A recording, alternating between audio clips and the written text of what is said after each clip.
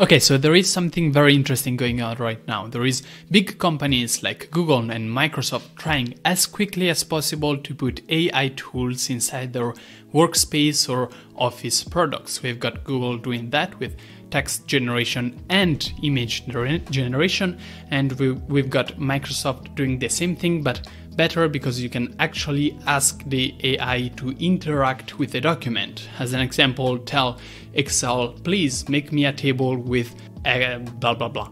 But there are a couple of issues with this approach. Firstly, they are scared and they are not releasing at all these products to the public, but only giving them to a few selected companies. So all of us mortals who might be interested in AI just can't access these products. Also, they quite don't care about whether the models are open, available to everybody. Actually, they are probably happier if they are kept private.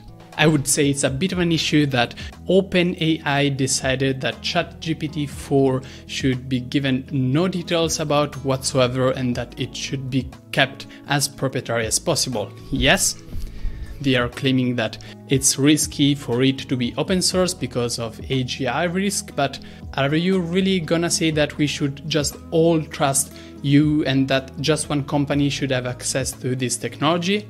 Is that gonna end well? But NextCloud is trying to address that, in my opinion, in a very nice way. So firstly, NextCloud is kind of the same as Google Workspaces and Microsoft Office 365 suite. So it's trying to give a complete suite for companies to do company stuff. We've got shared documents, shared drive, and a lot more applications like the calendar. Very interesting things. And then, of course, they are now releasing their hub for which includes AI tools for everybody. So nobody's gonna be left out, thankfully enough. So which AI tools we're going to dive into shortly, but of course the question is that gonna be a problem? Like, are they using something that's very closed source and stuff? And no, they aren't. In fact, they have created some sort of ethics commission that analyzes these AI tools depending on the availability of the model, training data, and of the original code to give some rating, and then the user can actually choose whether to use or not a tool, depending also on this ethical rating that NextCloud gives. And I do think that these kind of things really try to push forward for something that is more open and such. I do think that we'll get more open source or at least available for everyone AI tools in the future. So what are they including actually?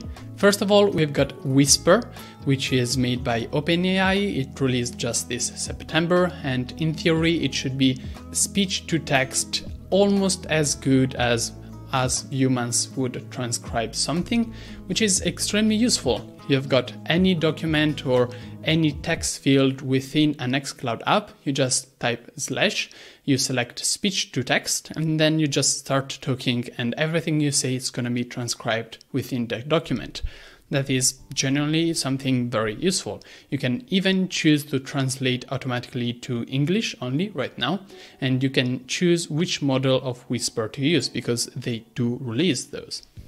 Very interesting feature. Next up, of course, is GPT, because who's not gonna include GPT these days? And again, you're able to choose the model to use. You can give a prompt, see the result, and eventually insert it into the document. And in advanced options, you can even select to show more than one result. All of this is extremely useful, in my opinion, if you have to do some early draft to fill and or elaborate for more later on. But if you need some brainstorming or some template real quick, then for me it's quite useful. Fun fact, I promoted a t-shirt some days ago, and the design was actually completely invented by ChatGPT. I just asked, what's gonna be a snarky little fun slogan to support Linux, and they came up with it. So then we've got image generation through Stable Diffusion using Dolly, so still OpenAI for that. They managed to market this on the announcement page the worst way possible, because it says your cloud is full of documents. Here's a tool to quickly find them, which is not what this feature does. This feature creates new images and does not find anything. Seriously, who thought of that?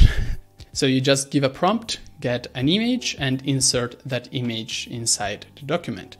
I think this is useful for early drafts or to give some sort of reference to an artist to do the final work. So how are all of these features actually exposed to the user? Because it's very important that you're able to use all of these, especially the speech to text in all text fields.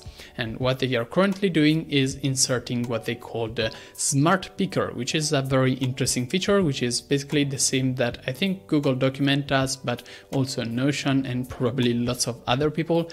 That is, if you press a slash, you're able to select a lot of things to choose from to insert in the document, such as speech to text or image generation or text generation. But also, very interestingly, we got maps.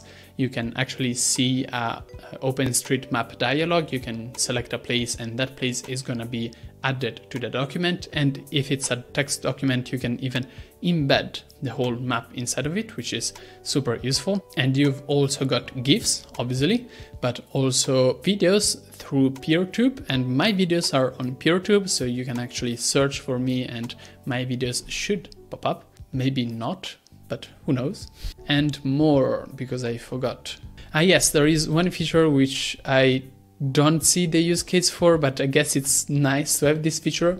And that is, you're able to search through actors and movies and series in the movie database. Okay. It's, I guess, very nice to have it handy. I don't see the use cases of it, but it's good to have. So along these smart picking features, there's also a new application which is called Tables. Now, I've did a bit of research and it seems like Table already existed since 1 year ago.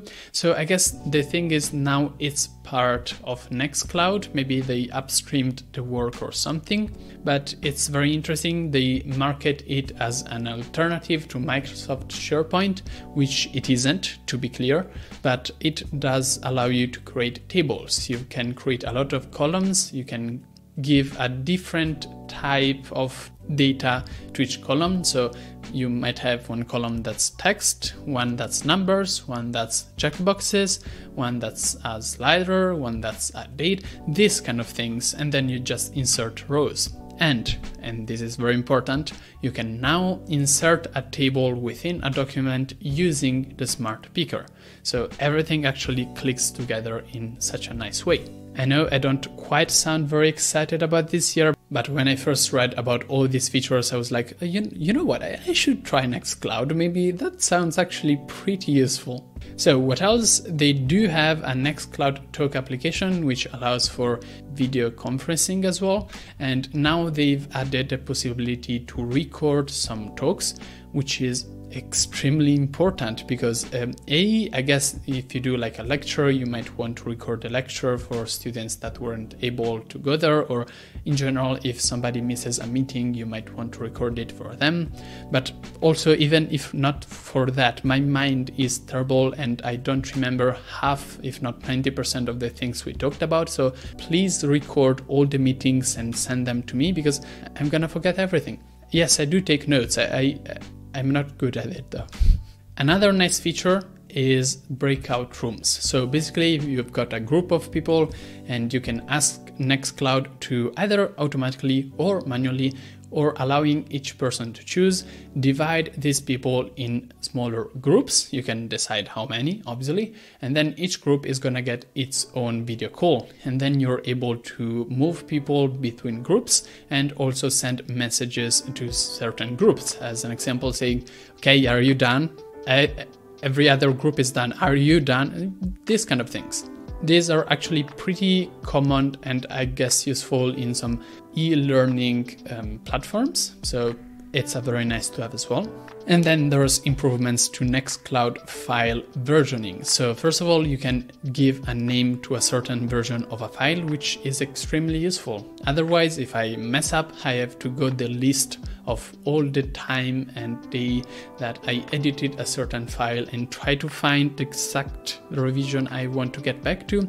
This time I can just write like final, actually final, and then I go back to the revisions and search for that word and it's gonna pop up. So much better, especially if you have to do that for a document that somebody else has made, because who knows what's on their mind. If they actually give names to revisions which they want, then that's gonna make it much easier to undo the mess that they have done. So another nice thing is that now revisions are saved, one for each minute in the last hour, one for each hour in the last day, one for each day in the last month, one for each month in the last year. Actually, the announcement just says and so on, but I guess it's like one for each year in the last decade, one for each decade in, I don't know. This is very similar to what Back in Time does as an example with backups, and it allows you to see all the changes that were done recently without having to have terabytes of storage to save everything that was done each minute in the last few years. I guess that's pretty useful, or decades, or centuries.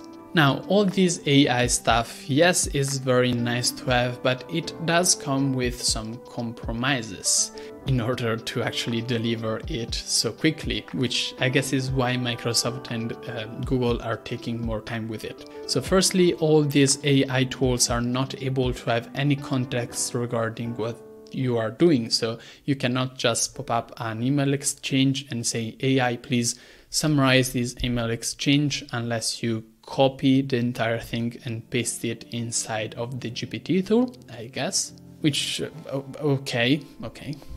Also, you're not able to interact with the document as Microsoft is claiming to do. So you cannot just say, automatically sort my files into subfolders. I think that would be an awesome use case to implement, and it shouldn't be impossible with the technology we have right now.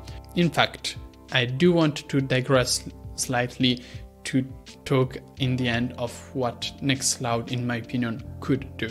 So we currently have a proof of concept implemented for Unity that allows you to tell something to GPT and make GPT implement that something in Unity, the game engine, which is extremely interesting. How I guess this works is that Unity has some kind of public API, and that they tell the GPT thingy to use that API to produce some code to do the thing that the user asked for.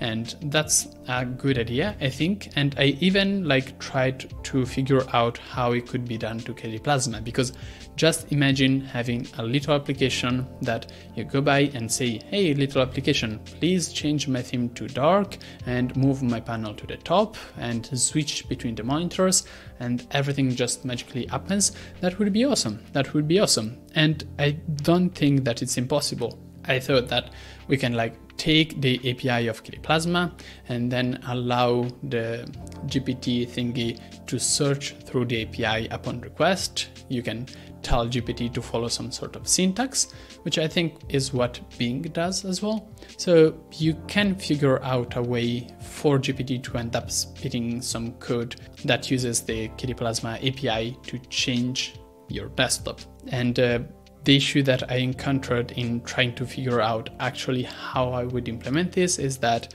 KD does not have a good, unique, single API that allows it to do everything.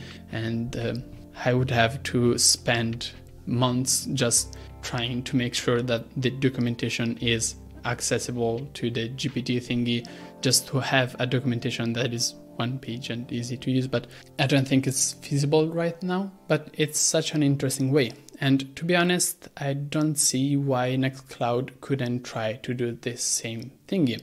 If they have some internal API, they could try to expose its documentation to GPT, as again, I think others are doing as well. And by doing that, they would be able to make GPT make requests to that API to actually interact with your documents as you're using it. So that, in my opinion, is something that I'm really hoping for NextCloud to investigate, or at least be able to optionally give some document to GPT where you just, say this document in the prompt, and this automatically gives some context about which documents you're talking about.